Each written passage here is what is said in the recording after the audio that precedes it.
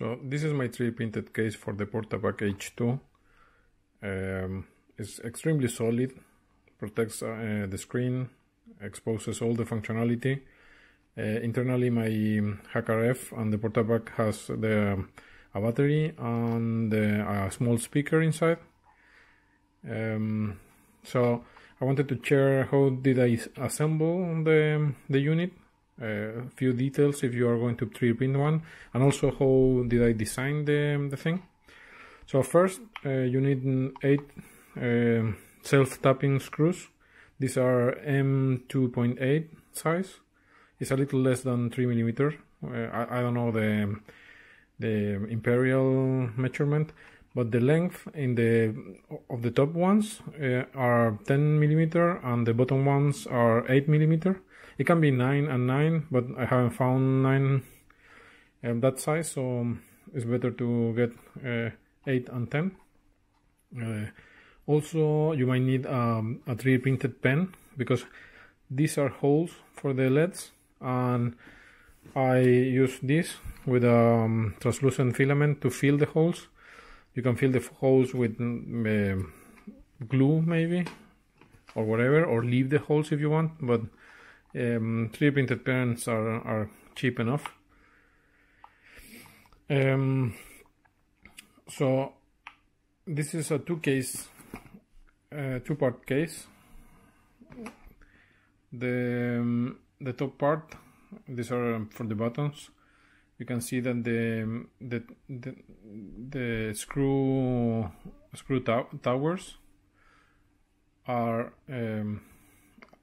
larger than the bottom ones, so that's why you need larger screws for that side.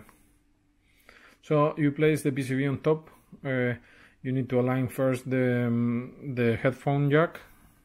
This is the hole I was telling you about the charging circuitry. And that's all. You put the screws, and in the middle there is 2 of these you have to print, and be careful with the orientation, because they fit only one side. In the HackRF there is a shielding, and so you flip that in the side that there is a shielding. The bottom one, it's the same. The only most complicated part is that you first go with the antenna here and the buttons. You make sure that the buttons are freely, like you can press them freely inside. And then the 2 clock input and output, you have to press them in place. And there is a small indentation in the case, so everything is going to snap fit, like it's going to make a sound. And then you join the 2 parts and screw everything. It's important to at least have one set of screws that have a pointy tip instead of a flat one. So I use the 8 millimeters are flat and the 10 millimeters are pointy, because that's easier for aligning everything at the end and closing the whole case. So briefly, how did I make the thing, in case you want to make a similar project. So you start with the 3D representation of the electronics.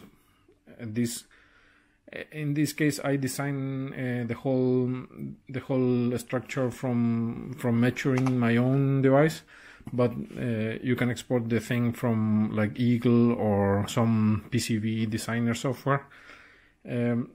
After designing all the electronics, I created a different version with thicken, so every part has a little of offset to increase the size, because it needs to fit in the real world. So when you print, there is some tolerances.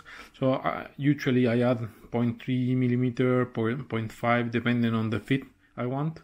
The buttons, for example, 0.5, the USB 0.3, etc., etc. With that, you can enclose everything in a shape, a plastic case, like this. And after you have the complete shape, and you remove the parts, because I can go inside of one of these.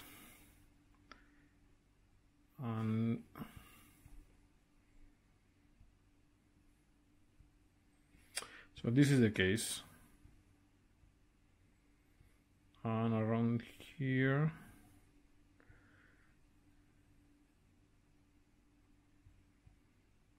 one second.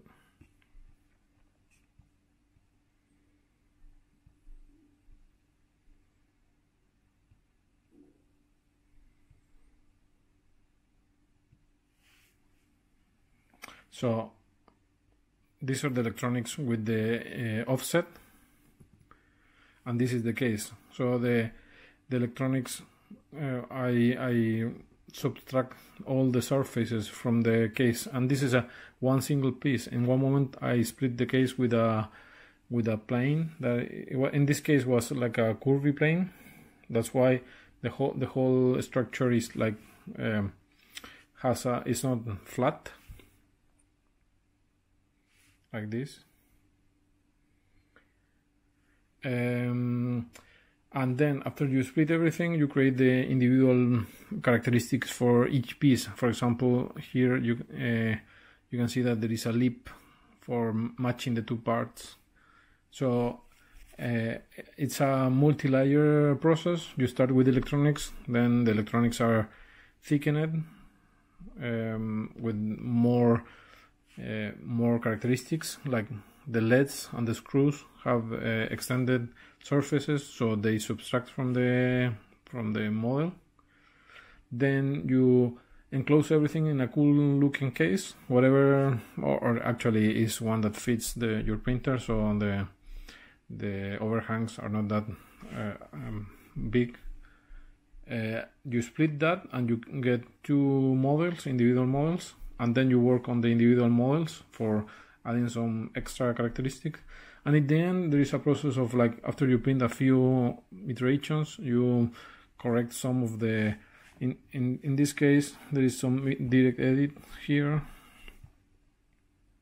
as example. For example, we can see here I noticed that the SD had too much space in one side, so it's difficult to access because it's so low, but you can access with a coin or a screwdriver.